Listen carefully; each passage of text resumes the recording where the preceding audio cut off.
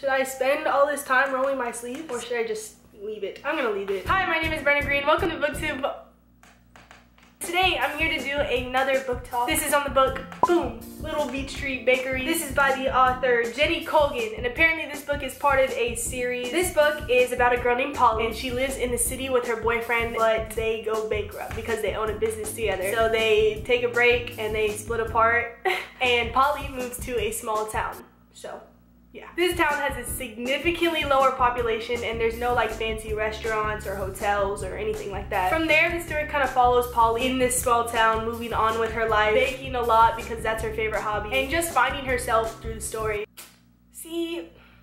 See, what happened was I was kind of struggling with rating this book. I was gonna rate it at 3 stars and then I was like 3.5 stars, 3 stars, 3.5. See, I was going back and forth because this book was giving me like extra mixed feelings. So we're gonna talk about the good things and then we're gonna talk about the bad things. Okay, the good things. I checked out this book from the library because it said beach in the title, not even a lie. I thought this book would give me like super good feels, extra good vibes, and that's what it did. It kind of reminded me of Because of Winn-Dixie. If you guys have seen that movie, it's about this little girl that moves to a town with her dad and she kind of brings the whole neighborhood together over this one summer. So that's one thing that I liked. Another thing that I liked was that I read this at the perfect time. This book mostly takes place in the spring, so everything was just starting to heat up. Another thing I really liked about this book was in the beginning when Polly moved, the place was described as this gray, dull place that barely anybody could appreciate its beauty. But then the farther you get into the story, the more it transforms into this beautiful beach paradise. I did really like how all the places were described. I could picture all the scenes very well in my head. I also liked all the characters, even though the main character was kind of giving me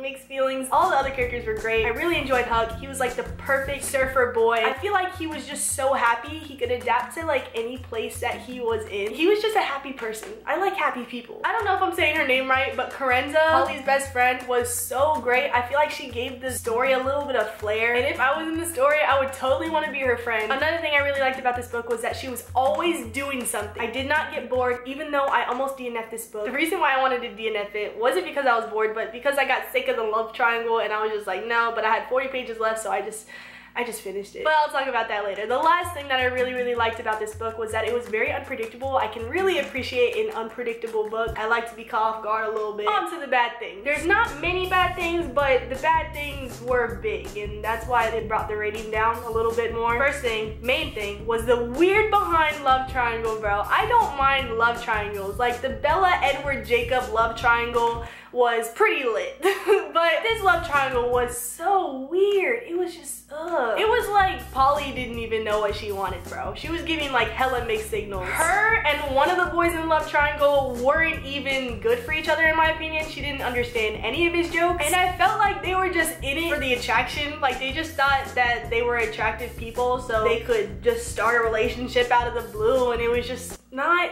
working. I couldn't ship it. I also did not like how the further I got into the book, I disliked the main character more and more. Polly seemed like such a cool and relatable character in the beginning, and she was super stable and she knew what she wanted, whereas towards the end of the book, she just kind of went cuckoo for Cocoa Puffs over this one boy. And I was just like, there's other fish in the sea. You know that, right? I might be heartless, but dang. Okay, in her defense, she did try to move on, but low-key she was making herself crazy. I do not want to end this video off on a bad note, so I will say that it is worth a shot. That was my book talk. Did I talk too much? I feel like sometimes when I want to read a book and I watch a booktuber talk about it, they talk too much about it and then I don't really feel the need to read it anymore. So if I did that for you, I'm very sorry. Thank you guys so much for watching. Make sure you let me know in the comments what book you're currently reading. Yup. My Goodreads link will be down below if you're interested, and I'll see you guys in the next video. Peace.